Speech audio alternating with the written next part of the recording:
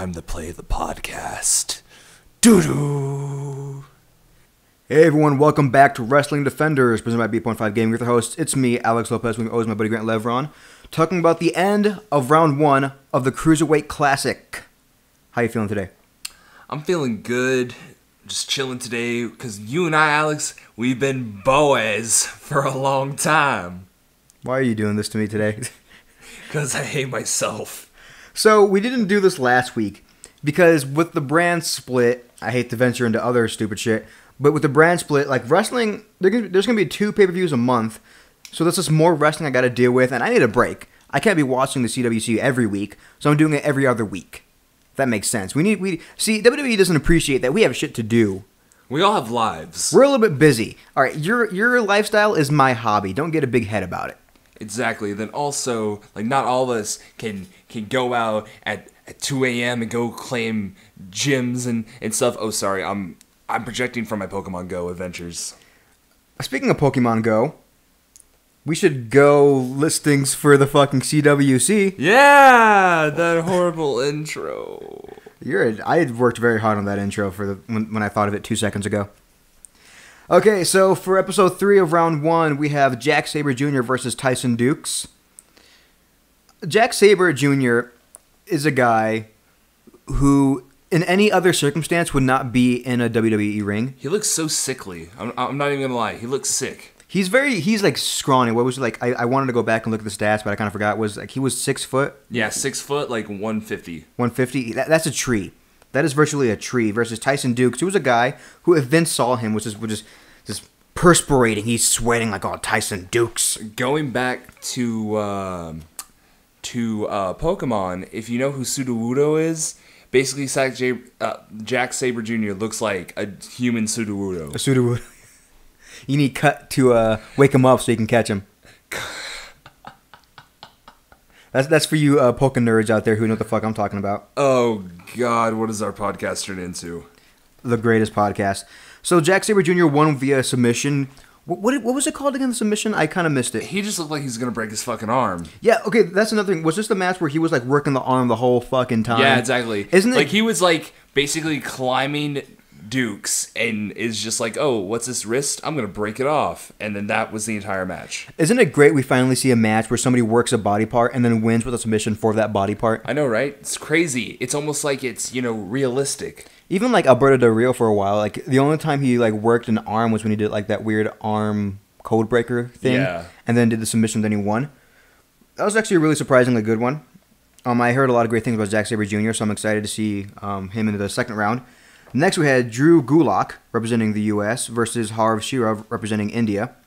Harv Shira was like, he's the one with the brother, right? Yeah, the Bollywood boys. The Bollywood boys. The Bollywood boys.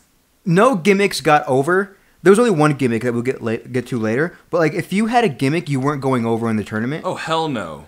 No, Harv Shira is the Bollywood version of Tyler Breeze. Basically, in a nutshell, he's an Indian pretty boy. Yeah, not too much to say, but there's Drew Gulak won via Dragon Sleeper, which looked pretty nice. Moving on, we have Anthony Bennett versus Tony Nese, both representing the U.S. You weren't totally immediately you saw Anthony Bennett, you were just not into him at all. Yeah, no, because I'm sorry, if you have those 2008 Kanye glasses and you're not Sasha Banks, get the fuck off my screen. And he had 2, one for his high top and one for his face. Yeah, seriously, like, look, dude, I get it. Your hair is big. Just calm the fuck down. This was the match. I guess it was the more sloppy one. Yeah, it was definitely sloppy. You can tell Anthony Bennett was pretty green, pretty new, and you just knocked the head off of my action figure. I'm so sorry. Your priceless action figure. It's not even mine. It's like my cousin's or whatever. Which is basically what Tony Nese did to Anthony Bennett in this match. Ha! Oh yeah, this is the 450 of death. Oh yeah. So I guess he does the pump handle slam.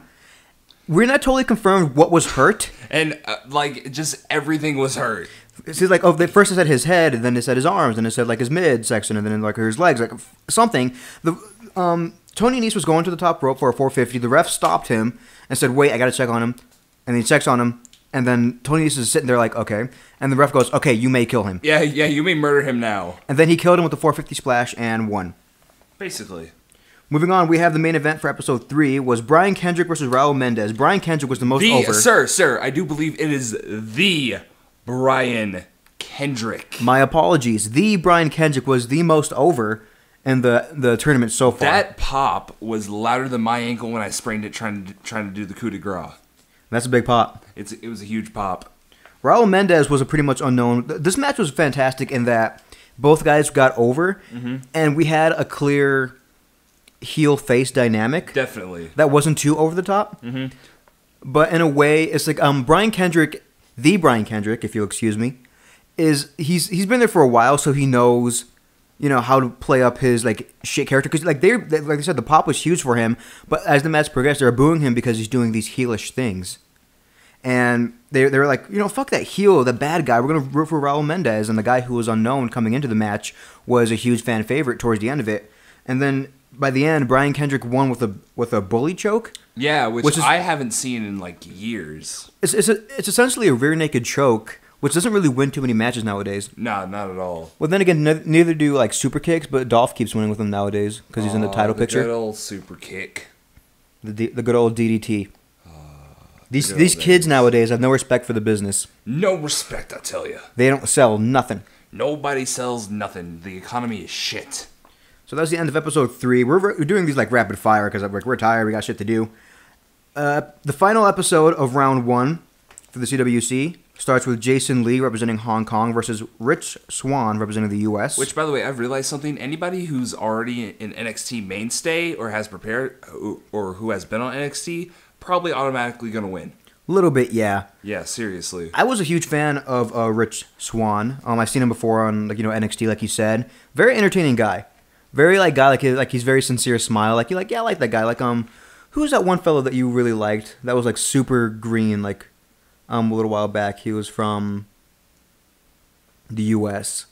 Oh, Kenneth Johnson? Yeah, Kenneth Johnson. If Kenneth Johnson was good, then then that's Rick Swann. Yeah.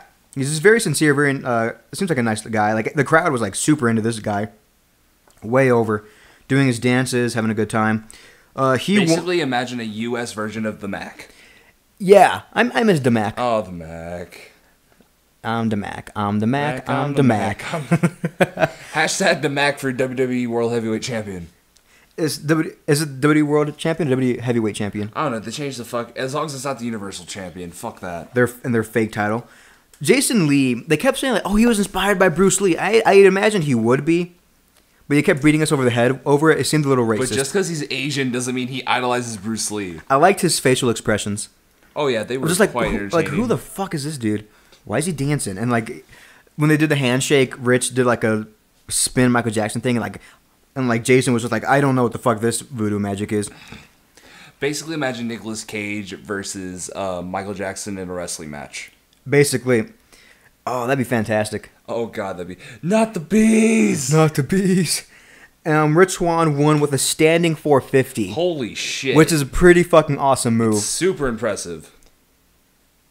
No one... why do we have a need for a guy like Apollo Crews? Because he's bigger. But when you have a guy like Rich Swann who connects with the people instantly... Because McMahon likes protein and steroids, and I don't know. I don't understand this wrestling business anymore. Moving on, we have Noam Dar representing Scotland and Israel. He's got a 2 for there versus Garv Shira, brother to Harv Shira. Like I said, if you have a gimmick or you're Indian, you ain't going over. And also, they neglected to say how Noam Dar was a former #1 contender for the ROH title. I'm not gonna bring that up. They bring up ROH for everybody else. They brought up ROH for CM Punk. That, what was it, 5 years ago, 3 years ago? And other people. Who? They never brought it up for Samoa Joe for when he was there for a while. They brought it up for Daniel Bryan for a bit. Exactly, Daniel Bryan. Boom, I was right. The one example. You played yourself. Okay. All right. Noam Dar won with a knee bar. This one was kind of really forgettable. Yeah, seriously. And it was not that it was bad. I wouldn't classify it as bad. It was just nothing was really They probably have more for Noam Dar in the future. Maybe. Which is probably not now. And then we got to Jack Gallagher from England versus Fabian Ackner Yeah. from Italy. I don't believe this dude's from Italy. Yeah, no, he's fucking not with that German ass last name. Yeah. No, they mentioned it like as soon as I said it when we were watching. Like his grandmother's from Germany or something like that, right? Something like that. Who the hell knows? But basically, to describe Jack Gallagher, imagine the vaudevillains with like rainbow tights. Imagine the vaudevillains combined with Sheamus. There you go. Boom. This was actually surprisingly awesome. Yeah, surprisingly good, but I feel like the wrong guy went over. I have to disagree with that. Like, so Jack Gallagher won with a corner dropkick of death. Yeah, seriously. Knocked him the hell out. Another example of why do we need guys like Apollo Crews. When you have Fabian Ackner, for a dude who is as beefy as he is, for as big as he is a cruiserweight through and through. But like I'm telling you, man, we need Fabian Eichner, team him up with Apollo Crews, and make it a Crews swirl. No, would you call it the Harambe swirl? Oh yeah, the Harambe swirl. That's fucked of you to say. It just happened like 2 days ago. I'm so sorry. Hashtag dicks out for Harambe. Oh my god. And then for the finals of round 1 for the CWC, we have Johnny Gargano versus Tommaso Ciampa. I rate this match, as if I'm doing ratings, 1,001 stars. How is this not on a takeover or a pay-per-view, or why wasn't this the fucking final? Are they facing the Revival at TakeOver? I have no idea, actually. I don't know if that's... because that match is like, what, 2-3 weeks away? Yeah, pretty much. So then let's have them fight for the titles before and lose, but then have Gargano and, Ciampa fight at TakeOver. There you go. That'd be awesome, like a rematch. This match was fan-fucking-tastic from start to finish. Yeah, seriously, from Johnny Wrestling himself taking hard-ass hits on the apron. And this, I think, Tommaso Ciampa has, great, his face tells a story. Yeah, really. The whole match is, the whole thing's, okay, they're friends, they're a tag team, but they're destroying the fuck out of each other. They're just, yeah, seriously. It's hard, it's vicious. And I'm bummed out because, they wasted it. This is not a first-round match. Oh, hell no. This was a takeover match. This was, a semifinal match. I don't see these guys fighting in the finals, but, semifinal at least. I don't see why this was a first-round match, but then, Roman Reigns versus Rusev is probably going to happen. Yeah, no, they should have built to this one at least.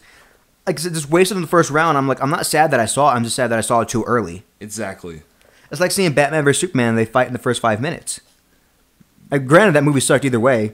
I didn't see it. It's not good. Nah. Well, then again, movies are subjective. Wrestling is not. I've been very depressed since Harambe, so I haven't really taken in anything new. See, I do the opposite. I try to get my mind off Harambe via shitty superhero movies. I miss Harambe. Harambe for WWE World Heavyweight Champion. Harambe for creative. So that was a quick one, guys. But again, there's nothing too much to say. I mean, these are 1 hour episodes. Exactly.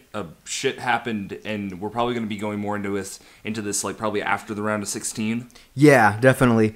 Because now we're down from 32 to 16 competitors. Are the matches going to go, they're going to have a longer time limit, do you think? Probably. I can see that happening. Because for the round 1, they had 20-minute time limits. I'm going to go back a little bit. For the Johnny Wrestling versus Ciampa match, the announcers kept saying, oh, there's a 20-minute time limit, so I was terrified that they were going to reach that time limit and both were going to be eliminated. Yeah, exactly. Or that could have led to something in NXT, but WWE, they don't give a shit about the future. Yeah, I have to go look back at the bracket to see who Johnny Wrestling will be facing against in the second round. I remember I saw it. I just can't remember. As of right now, I can't remember it too much. But, yeah, we'll be back more later. Maybe another 2 weeks. Yeah, totally. For a CWC, talking about getting into the first 2 episodes of round 2. Mm-hmm. Be on the lookout for our SummerSlam edition. SummerSlam. Biggest party of the summer. Biggest party of the summer. And no enhancement needed for this podcast. No enhancements needed, guys. And make sure to check out our Twitter, our Facebook, and our SoundCloud at Bpoint5 Gaming. Thank you guys very much, and we'll see you around. Bye, guys. Laters.